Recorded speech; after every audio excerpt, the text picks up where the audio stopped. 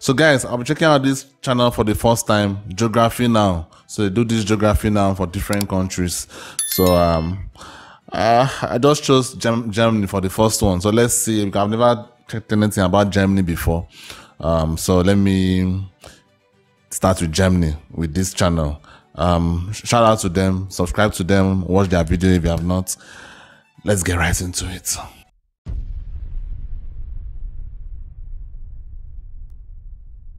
All right. Lederhosen, Schnitzel beer, bratwurst order, bread and beer, complicated history beer, no humor, EDM, and gummy bears that will kind of like give you diarrhea, but it's like worth it. Wait, this is how the channel is. Such horrible stereotypes that every German is so sick and tired of hearing. Guys, I was trying thinking that this was like some kind of serious channel like this. Now, I'm not saying this style is terrible. I'm surprised. I just didn't picture it like this. Like, when they say Geography Now, I was thinking like they would just be going to all this. Okay, this is how it is. This is how it is. This is the geography. This is the culture. I didn't think it was going to be this joke field, but I think this should be interesting. Yeah, I love light-hearted stuff like that sometimes. It's time to learn geography now! Hey everyone, I'm your host Barbie. So, we've conquered Belgium's castle, jumped through Denmark's lagoon, danced through France's forest, and now we've made it to the final boss of the EU, Kingpin Germany. Level 1, begin. Ah, you know why I'm smiling. Yep, Germany has a lot of territorial anomalies. We'll get into that in a little bit, but first, Germany is located in central Western Europe, bordered by 9 other countries. Don't forget little Luxembourg, with small coasts on the North and Baltic Seas, which they own about 50 small islands. Now, Germany, like the US, is a federal republic which has 16 smaller states, or Bundesländer, each with its own constitution, 3 of which are cities, the capital Berlin, Hamburg, and Bremen, which is actually kind of like 2 cities, including Bremerhaven on the coast, but they kind of act like one entity.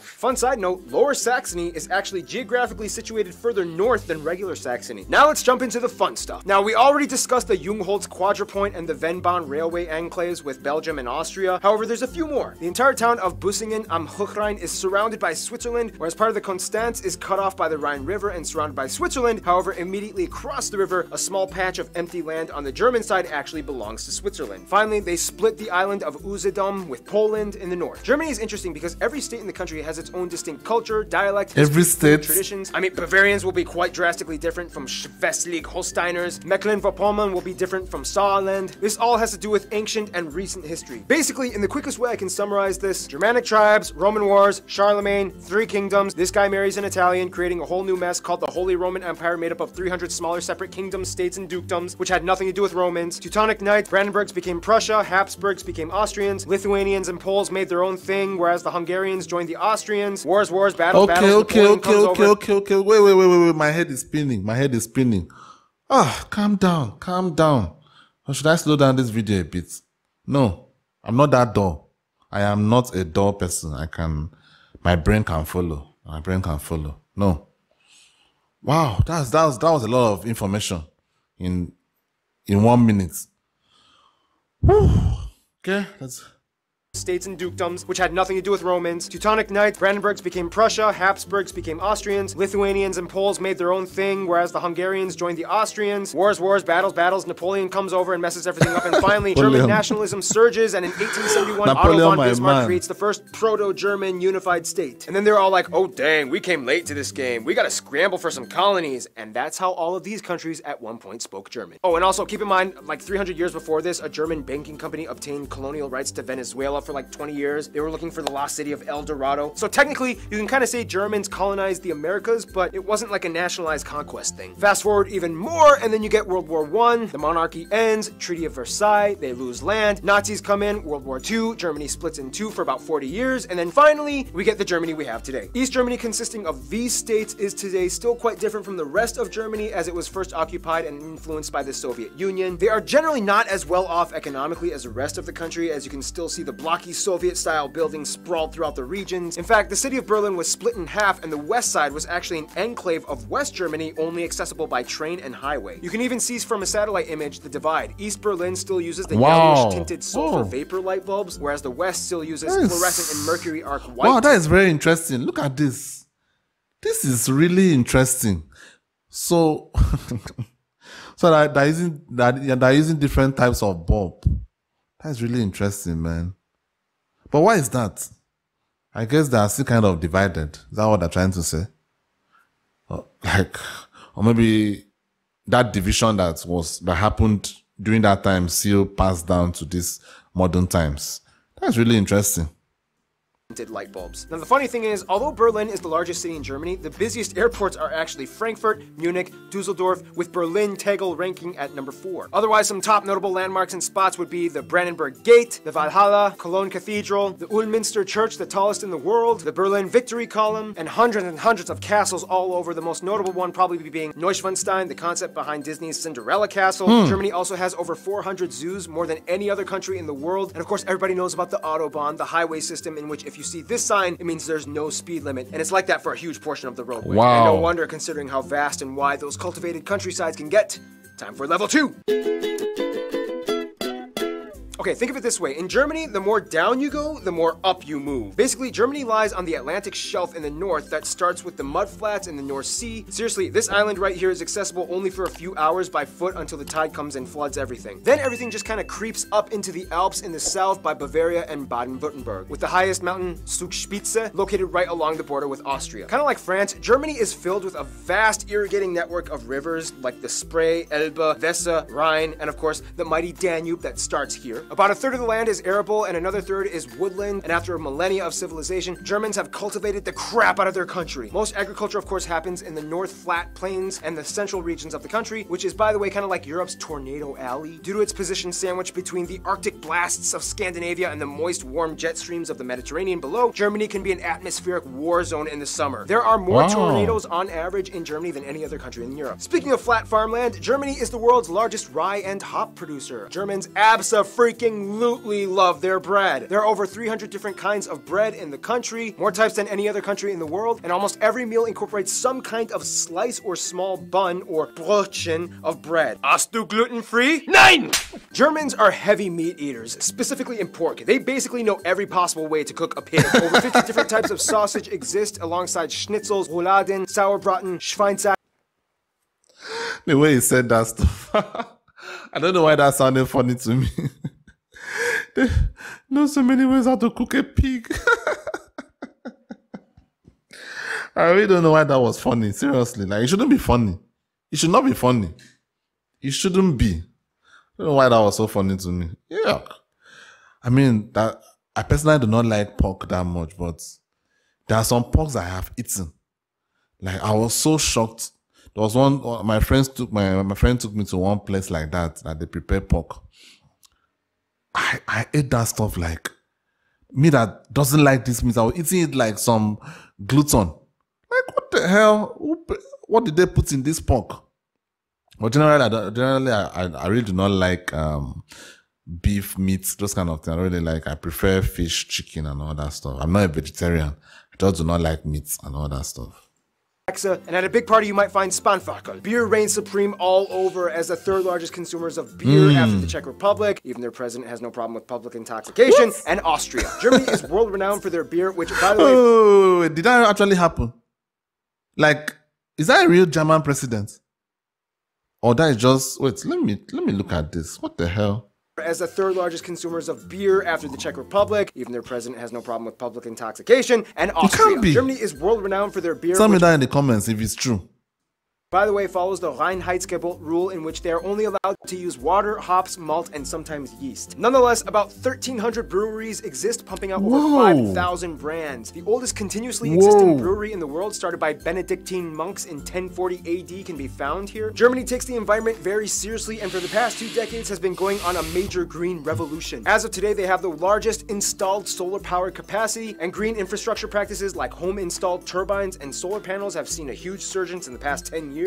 Forests dominate the southern regions where the landscape gets hillier and mountainous, the most famous one being the Black Forest or the Schwarzwald in Baden-Württemberg. Deer, bears, boar, foxes, badgers, and the national animal, the eagle, can be found thriving in these parts. Nonetheless, economically, Germany is known mostly for their exceptional engineering and industry production. Companies we've all heard of like Volkswagen, BMW, Mercedes-Benz, Porsche, Audi, Telecom, Nivea, DHL, That Bosch. is crazy. Like, if thinking about it, so the number of worldwide renowned companies that are from Germany, of German origin. Crazy. And we also talk about this in my country, German machine. Like if you buy any product compared to like, Japan products, like German products are more expensive, but they are more durable. They are better for the most part. Though the problem always comes that if it spoils, you will not be able to afford, like it's available, but it's too expensive. So affording spare parts for you to repair these things that you want to repair is actually, so most people just go for Japanese products because it's cheaper to acquire. It's also cheaper to maintain compared to German products. But ultimately, German products are known in my country as like the ultimate, but it's for rich people. Adidas! Puma! Adidas! Puma! Yeah, it's kind of like the whole Biscoito Bolacha thing from Brazil. Remember? Well, we have mudflats, tornadoes, pork, beer, mountains. All that's missing is people. Level 3. Fun little side note, in Germany, this is 3, not this. Now, if the EU was a family, Germany would kind of be like the dad who got out of rehab, reconciled with his wife and kids, and is taking his new life very seriously as he is haunted by the demons of his past every day. First of all, the country has about 82 million people and is the most populated in the EU, second most in Europe after Russia, and has the 4th largest nominal GDP in the world. About 80% of the country identifies as ethnically German, 12% other Europeans, mostly Polish, Italian, Dutch, and so on. Turks make up about 3.5%, Asians at 2%, and the rest are made up of other groups like Africans and Americans. Also, they use the euro, they use the C and F type outlets, and they drive on the right side of the road. Germany is without a doubt a global powerhouse. It is the strongest economy in the EU and makes up about 16% of the union's population. It's the 3rd largest exporter and importer of goods in the world. After the United States, Germany is also the 2nd most popular global migration destination. Germany experiences a high standard of living, tuition-free universities, if you get accepted that is, a mostly government-subsidized universal healthcare system, about a quarter is still privatized, and state pension for retirement at age 65.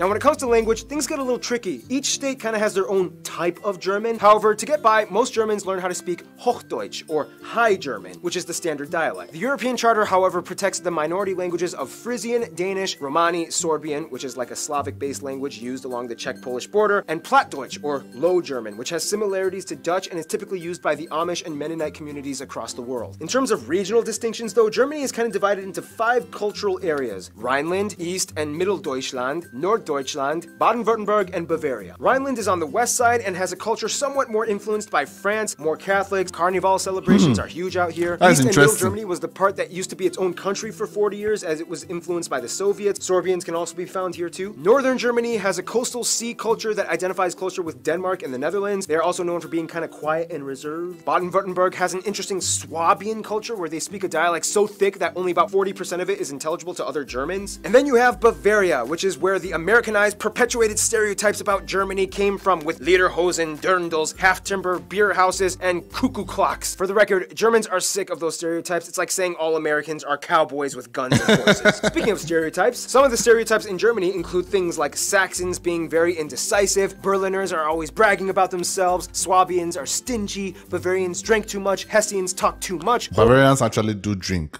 Like, I know this through football. Like, as Americans know, it's soccer. So that's how I know that. Because they always talk about these Bavarians, in terms of how they used to drink and all that stuff. That is Bayern Munich. That is soccer stuff. So most of you may not really know about that. So like, I know that they drink a lot. So I knew that one.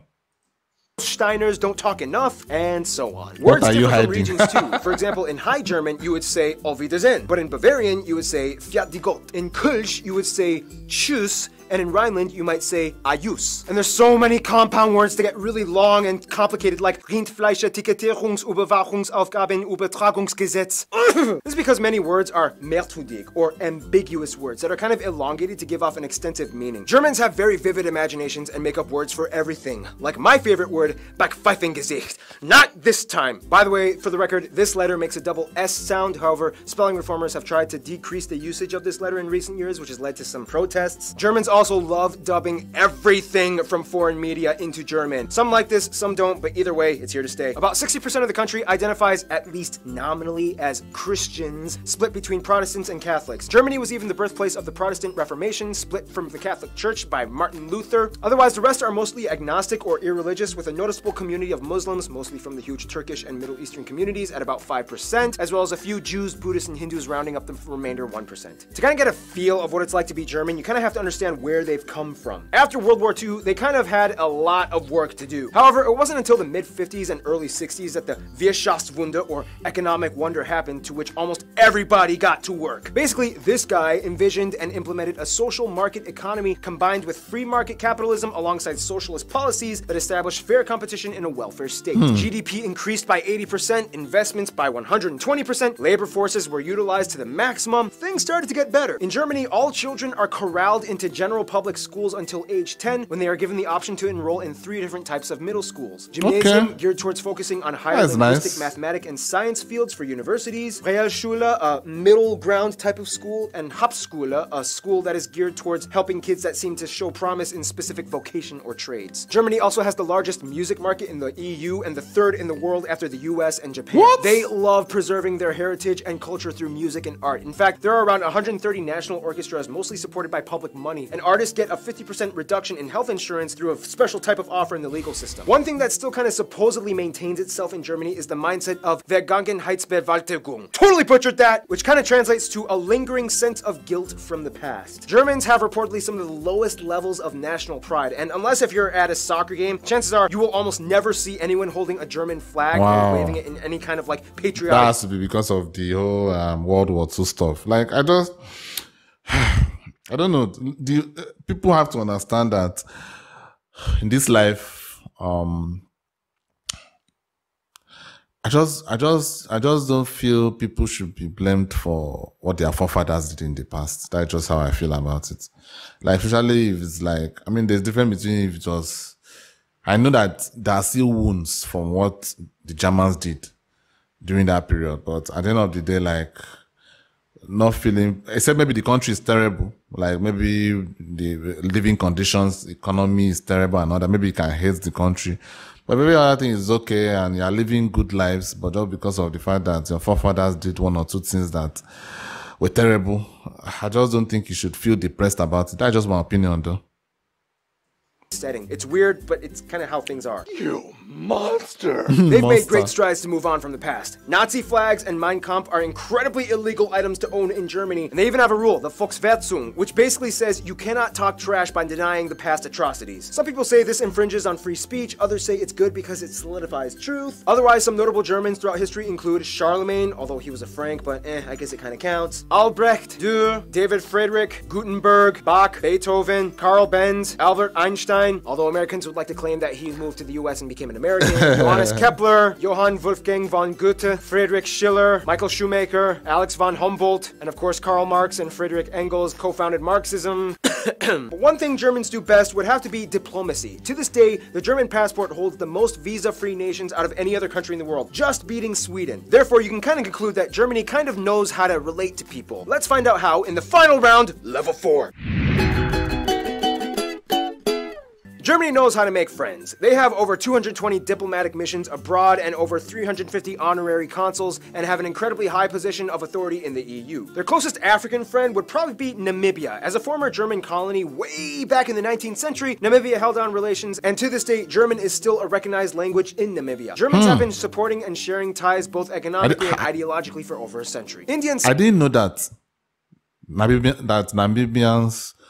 Some Namibians speak German, and they were actually like a colony of Germany. I didn't know that. I mean, it's always great to learn things every day. South Korea are really close friends in Asia. India supported both East and West Germany during the Cold War, and after reunification, they were like, woohoo, even better! And Germany is to South Korea what Japan is to France. They love to piggyback off of each other's ideas and cultures, especially in the automotive industry. Many South Koreans were sent to Germany after the Korean War to work abroad and study, and Germans have been growing in fascination with visiting South Korea. The US is probably the closest ally outside of the EU. About 30% of Americans claim German heritage, and after World War II, the Marshall Plan allowed the US to give gave post-war aid to Germany, which helped kickstart the economic recovery. Germany was a key figure in the formation of the State of Israel after World War II, which after the Holocaust left an obligation to invest in the building up of a Jewish community. Turkey is probably the closest Middle Eastern ally, as the Turks make up the largest Asian demographic in Germany, although many of them may or may not also identify as Kurds. But since Kurds don't have a state of their own, they usually go under Turkish passports when immigrating and are documented as such. Their best friends, however, would probably be literally all their neighbors. The thing is, Germany is kind of like Bosnia and Herzegovina, in which by default they kind of get friends based off of the regional alliances. Bavarians get along with Austrians, Baden-Württembergs get along with Switzerland, East Germany has good relations with the Slavic countries, the Rhine states love Belgium, Luxembourg, and France, and the north side loves the Netherlands and Denmark. France, though, is kind of like the trophy wife of Germany, as the two have had an angry start but then eventually fell in love and worked together beautifully. France is like the beautiful, flashy spokesperson for the EU that stands in the spotlight as Germany stands in the background, managing all the money and logistical work. In conclusion, although Germanic peoples have existed for thousands of years, an actual unified German state didn't appear until kind of recently, and the brief time that they've been around,